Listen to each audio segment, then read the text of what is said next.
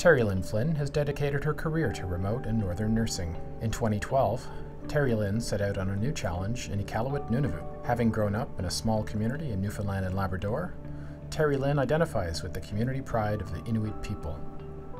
Terrilynn delivers family-centered care and deals with trauma in the emergency room and ICU. Terrilynn has embraced her new life in the North, both on the job and in the hours after the workday has ended. She's learning Inuktitut with the expectation that she'll be serving the people of Nunavut for a long time to come.